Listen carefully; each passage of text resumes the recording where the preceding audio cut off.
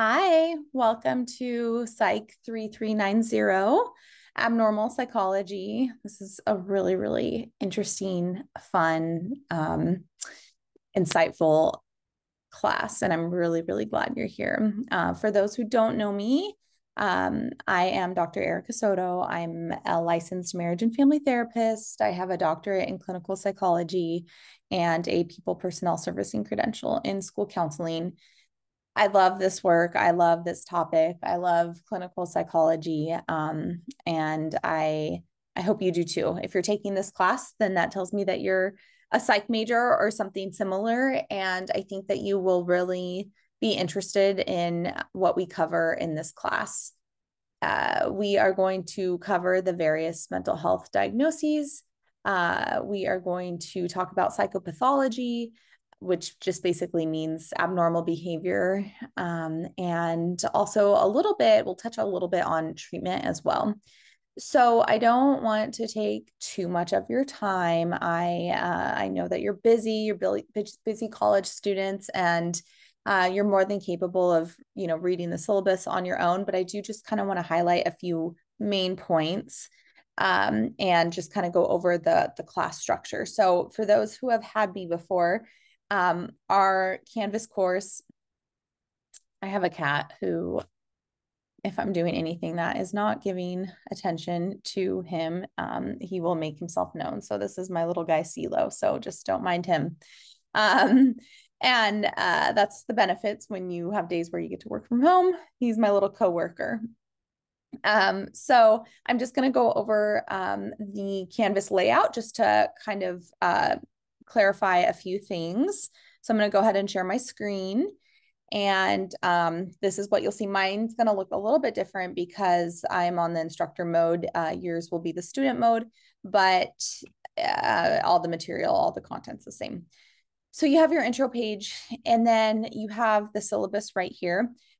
There's its own tab, and I really recommend that you download this, you print it, or you store it in a file, whatever works for you, whatever your process is, because really everything that you need about the class is in the syllabus. Most of your questions should be answered in there. So if you have a question, I can almost guarantee it's in the syllabus, but that does not mean you can't reach out to me as well. But if there's something not clarified, then you can certainly reach out to me. And then the modules. So this is where you're going to pretty much live. This is where you will do all of your assignments each week. And most of them are going to look the same. So I'll go just through one example. So you only have to focus on one module a week. So for example, this module starts Monday, August 28th, and everything's due by 11:59 on September 1st. Okay. And that's the same for all of the modules in this class. There's never going to be a different due date or anything like that. You just follow the modules week by week. I put the dates to hopefully make it more convenient for you. So you click them in, and then you there I have a little agenda for you, and then everything that you need will be in this page. So for example, you're always going to typically read a chapter. So chapter 1, there's a complimentary PowerPoint that just kind of highlights the key points that I want you to really hone in on and know and understand. There's my lecture that you can listen to just in the page, or you can probably download it too. And then I don't have it in here at the time of this recording because they're getting captioned right now, but there's also the option to listen to the video with closed captioning if you're someone who prefers that or needs that. So there's that option too. There's typically a complimentary video that just kind of enhances the learning of that week. I try to make them as interesting as possible.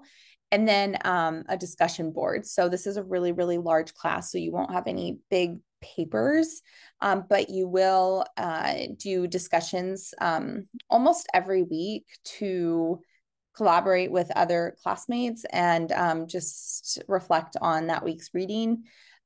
So keep in mind that your discussion boards have to be a minimum of 7 sentences, and you have to respond to 2 classmates with a minimum of 5 sentences in length. And then once you're done, you can post it here. I have a link each week where you go, you post your reply. You'll see your other classmates' discussion boards, and you could respond to at least two. And remember, your responses have to be beyond great post, beyond you did a good job. Really want you to think about what the person's saying, highlight what you liked about their post, if you have questions, things like that. And then going back to the modules. So like I said, each week will look pretty similar to week one. You have 2 midterms in this class. So the midterms, they're their own module. So you really only need to worry about the tests that week. You don't have to do anything else other than take your test. You can take it at any point from that Monday to Friday that it's open. So I open the exam, for example, on the first one, it'll be open Monday, September 25th at 8 a.m. and it'll close Friday, September 29th at 11:59 p.m. After that, it's locked. So I give you a lot of time to decide when you are ready to take it, but you can't keep coming back and taking it. You have to just keep in mind, you have to take it in one sitting. You can't leave and then return to it. So when you decide what time you're going to take, if it's Tuesday at 10 a.m., great, fine. Just make sure you can commit to that time frame because you can't go back. It'll lock out. And because you have the full week to do like assignments, I typically don't accept late work unless, of course, it's a crisis or an emergency, but communication is my number one ask of you. Not only is it a pleasure to hear from you, but if there's something going on, just tell me. I completely understand that you have life outside of abnormal psychology and things come up, things happen. And I try my best to be accommodating as best as I can. So just keep in contact with me. And so that's really what the modules look like. The other thing I need to highlight is that before you get started on anything, I recommend you download the Lockdown browser. So you have here first week getting started. Lockdown browser is just, you've probably used it in some of your courses. It's a pretty typical system that we use just to add an additional layer of monitoring for like exams and things. So it's completely trustworthy. It won't mess up your computer or anything. It's really, really easy. And for, the tests, you will have a webcam requirement. And though something I need to highlight is that the exams though are open book.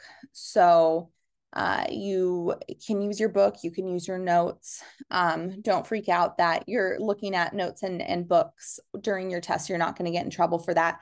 What it will do is it'll prompt you to show, say you have a physical book, it'll prompt you to show what you're looking at, and it'll prompt you to show your notes, and then you'll get cleared for that. If you have like an electronic copy of the book, perfectly fine. It can monitor what tabs you're looking at. So if it's just the book, then that's perfectly fine. If it's just your notes, it's perfectly fine. So I would just download this. That way you're not like trying to download it and then it's not working and you have to take this test. Most students don't have any problems with it, but you never know. So just do that right away. And then announcements, I will make announcements here and there. They will have their own tab, but you don't really have to use it because the most current ones will show up on your homepage. So I'm going to stop sharing my screen. And the other thing I ask is that this is also noted in the syllabus, but if you work ahead in the class, that's okay. That's the beauty of an asynchronous class, is that you could, there's deadlines, but you can also kind of work more towards, on a pace that works for you. That's why I like to have things open from Monday to Friday. But I ask that you don't submit discussion boards early until the week it's due, just because I want everything to kind of stay on track, and, they're designed that you're reading the chapters and doing everything and then reflecting using your discussion boards. If you work ahead, that's okay. Just save it and then post it that Monday that it's open and it's the week that everyone else is on.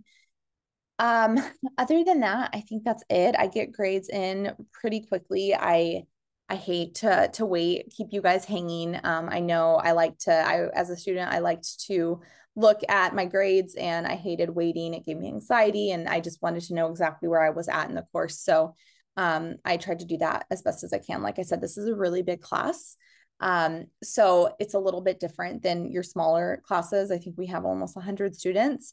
But the more the better because asynchronous classes are really great for that.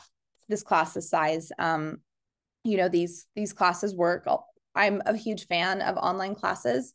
And though I know that there's sometimes like a missing piece that it feels like, and I try my best to fill that just with communication with you through the semester. And but please communicate with me too. My favorite thing to do is meet with students and of course, for questions and things about the material, but also if you're thinking about grad school, or I love to hear your stories and your journeys. So please don't be a stranger.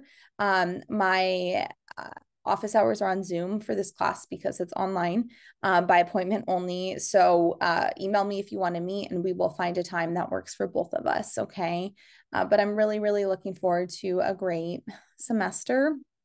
Fall semester is my favorite because there's a lot of breaks and there's a lot of holidays and it's just the weather's changing. And so it's going to be a great semester. And I don't want you to feel alone in this class because there's a lot of topics that might hit home for you, or maybe you have your own personal experiences with mental health, or you love someone who's had their own personal experiences with mental health.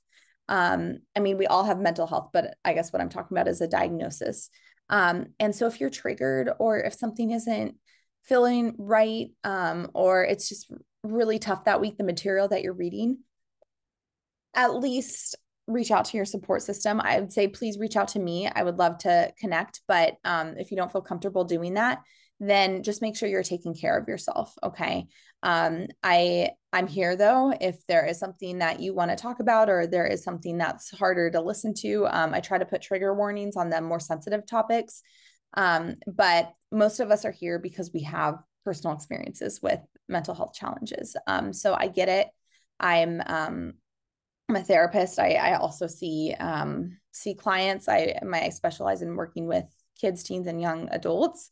Um, and I love this work and I'm really, really passionate about it. So I'm going to stop talking. I'm going to let you go, get on with your day. But I'm wishing you a great semester and I really hope to connect with you.